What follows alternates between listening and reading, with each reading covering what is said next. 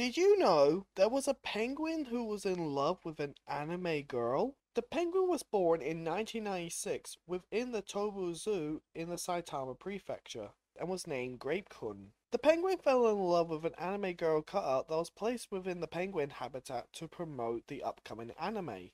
The character is called Hulu, who is a penguin girl from the anime Kimono Friends.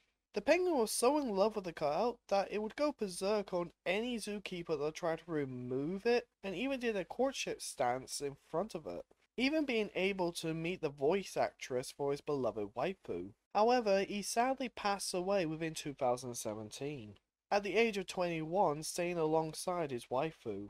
And after hearing about his passing, the character designer for the anime drew a picture of Grape-kun and his waifu together, which can still be seen within the Tobu Zoo.